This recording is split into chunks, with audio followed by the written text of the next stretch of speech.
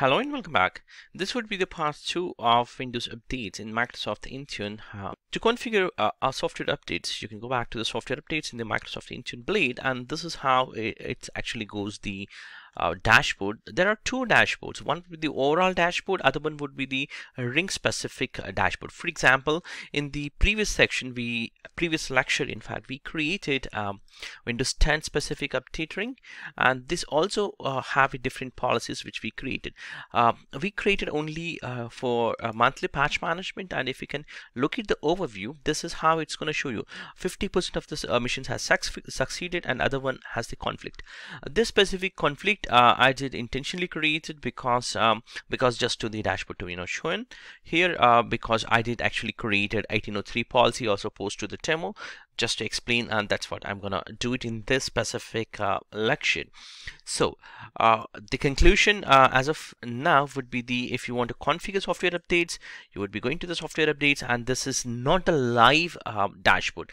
This is not the live. So the live dashboard will come up based on your rings, or maybe based on your policies. So here Windows updates rings has been created. Multiple rings we would be definitely creating, and we would be targeting to the required AD groups. So in this case there is another group also created which is 1803. The reason for 1803 we created is the ring which we have created earlier was the configuration above for 1903, that is a semi-annual, not for the semi-annual channel targeted. So one of the machines or we wanted to target for 1803, we did even in the previous demo also created 1803 specific AD group, but we did not assign that AD group any of the settings. So that's what we're going to do it now. So I just wanted to explain here 1803 specific, the settings remains the same. Except the annual targeted would be selected here.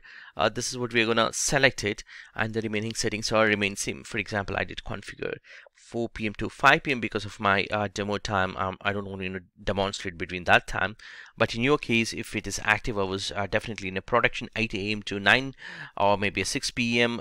That's how you are going to configure and post to that. Maybe the patches gets updated. These specific settings, other than this, everything is almost the production similar settings what I have configured. And once I've configured these specific settings, I did actually applied for the assignment of 1803 only specific machines which we created AD group in the previous demonstration, or I did shown you in the Azure AD. And now what happened is, since these machines are part of two different collections, one would be the all Windows 10 devices collection as well as the 1803 specific device collection. That's where the conflict came, and it was showing as the conflicted. And if I just go to the error specific here in this, by selecting here one of them, it's actually showing as only one device is success, other devices has a conflict. And if I go for the on-premises one of the devices successfully upgraded or install all the required patches, and that specific information I can actually drill down further based on the compliance level, and this compliance level should be already applied.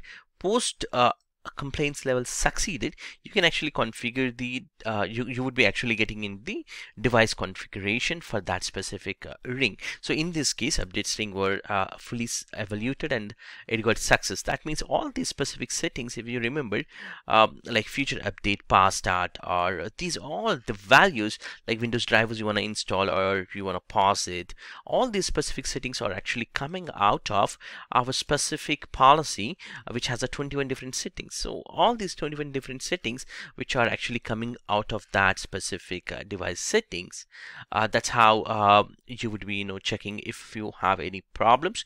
You would be actually going back to that specific device by selecting, for example, I just select conflicting device. For example, this device is nowhere evaluated because this is completely offline in my environment, so it never has been evaluated this specific policy. That's why it's showing as a painting.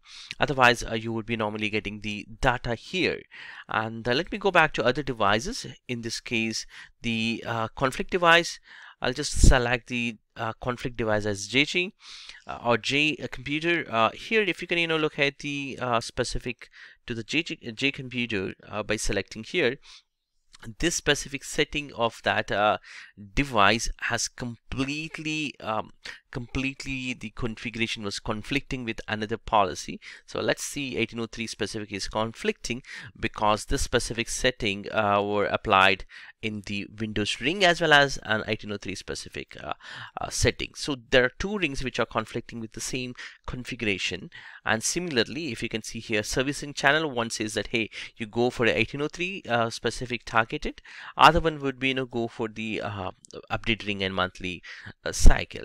So it's getting conflicted. So it's not acting anything. So otherwise, this conflict wouldn't happen. So I just wanted to demonstrate these are the common problems or common conflicts you may expect if you don't organize properly your Azure AD groups or your security groups, because at the end we are going to target based on the AD group. So we should be properly configured, and some of the settings are not applied, not applicable even. For example, this specific block uses this specific setting because this specific setting applies maybe 1903 onwards. So the machine is still on 1803, so this specific setting is not applicable. This is how you would be testing a different group of machines, and then you would be pushing up the patches. So as per the Microsoft, as per my experience too, you need to actually patch and maintain your machines to a certain patch level. That means all the machines should initially you need to bring to a certain state, later point apply these policies. Otherwise, if your machines are in a different service channel as on date, you have to bring to a certain state of all the machines to the same kind of state, so that it actually helps you or the Intune policies gets properly applied. You will not be getting so many errors. The best way would be the apply or bring your all devices to a right state, so that really helps to you a lot. When it's in the right state, it would be the same state of all the devices. Otherwise, one device in the A state and other device may be with the B patches required, and one more device, maybe a C patch or something like that. It would lead to a lot of confusion. It's hard to manage in other way. Let's go back to the other settings, like you can check for the policies, and you can check for the update ring specific and how many patches has success. All that information would be available from the device specific settings. Also here, this machine is successful on-prem, so these are the values you would be getting into it. If you get into trouble, you can always go back to the help and support and take the help from Microsoft Intune or a Microsoft Intune support team. That's how it's gonna manage. One other option, last option I wanted to discuss within the software updates would be rings. Once you created, you want to stop for some time if the patching is happening and you found that there could be some issues for causing because of this patches. You want to stop it, you can always go for here as a pass option. And similarly, this is going to be give you two more options, like features updates you want to stop or quality updates. You can choose that monthly quality or feature update options. And also you have something called uninstall. So if you are specific to want to roll back some kind of settings, you can always roll back by selecting these options. Like if you're sure, you can click on that, so that it's gonna roll back the quality updates or a specific feature updates. Like if the devices are upgraded from 1703 to 1803, for example, okay, then you can roll back from 1803 to 1703 if that specific build is not suitable for you. So all these kind of different configurations can be configured. You can also resume it if you pause. Once you pause it, you can actually resume this specific setting, or you can also extend the feature updates, so it's going to be extended for the maximum 35 days. So that's how users can be how install that specific updates. So these are the features which you have it within the software updates groups.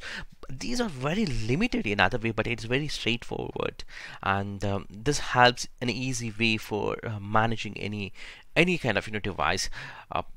if you compare with SCCM, yes, SCCM will show you a lot of updates, and you would be you have the flexibility to choose what updates to be pushed out. But in this case, you no need to choose any of the updates.